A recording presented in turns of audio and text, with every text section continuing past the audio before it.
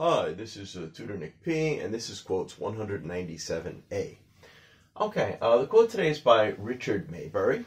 He's a journalist, an author, and a historian. And this is his quote. It actually has to do with Thanksgiving.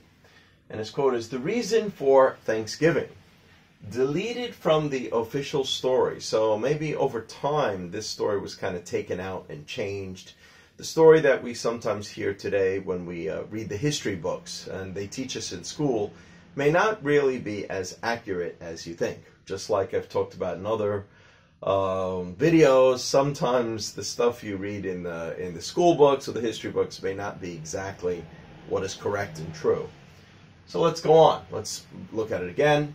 The reason for Thanksgiving, deleted from the official story, is socialism does not work.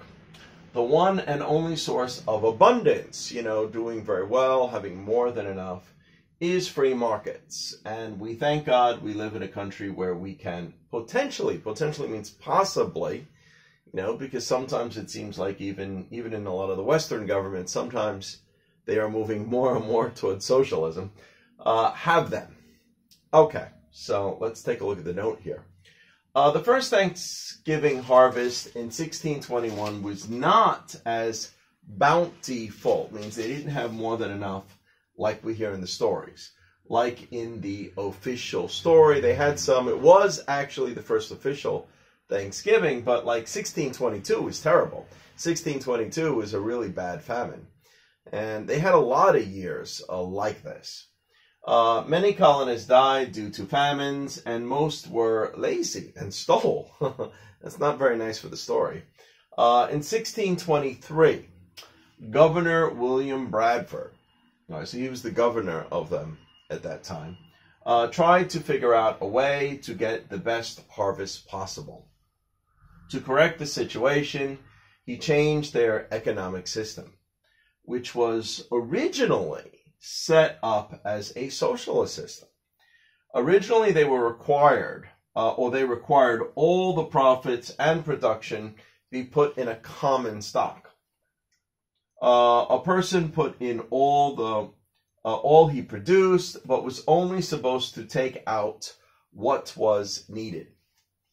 The system did not work. Yeah, because, not everybody wanted to work so hard because they weren't getting it all. They were only allowed to take out kind of what they needed. So they didn't work as hard. They didn't put as much into it. And maybe other people tried to get out as much as they could. So the system didn't work.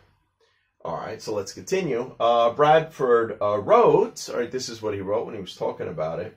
Young men that were most able, meaning like able-bodied, strong, they were good for working.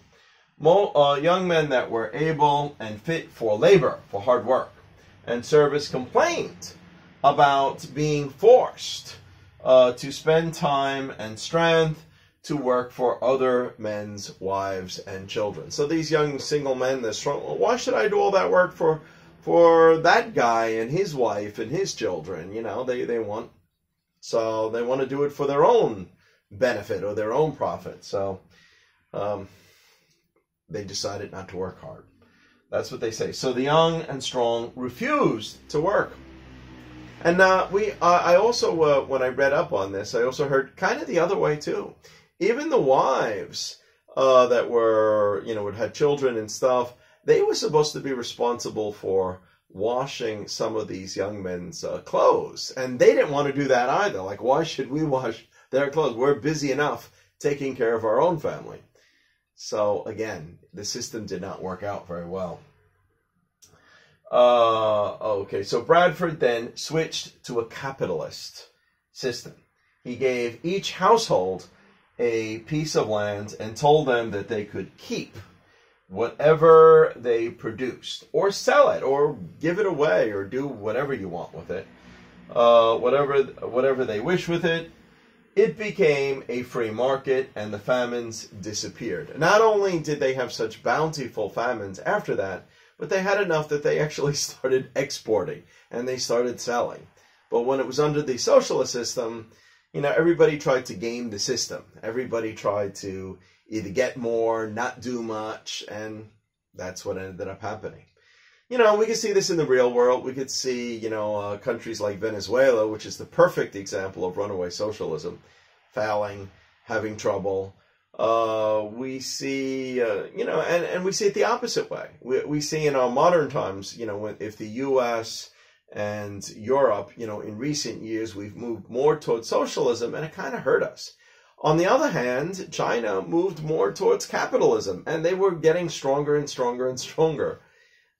You could see it's very obvious which way it goes, or which way, when people know that they can keep what they're working hard for, they're more willing to do it. Remember, I've also done quotes by Milton Friedman that kind of stress the same idea. Anyway, I hope you got it. I hope you realize that this is actually connected to our first Thanksgiving. Anyway, thank you. I hope it was informative. Hope it was food for thought. Thanks for your time. Bye-bye.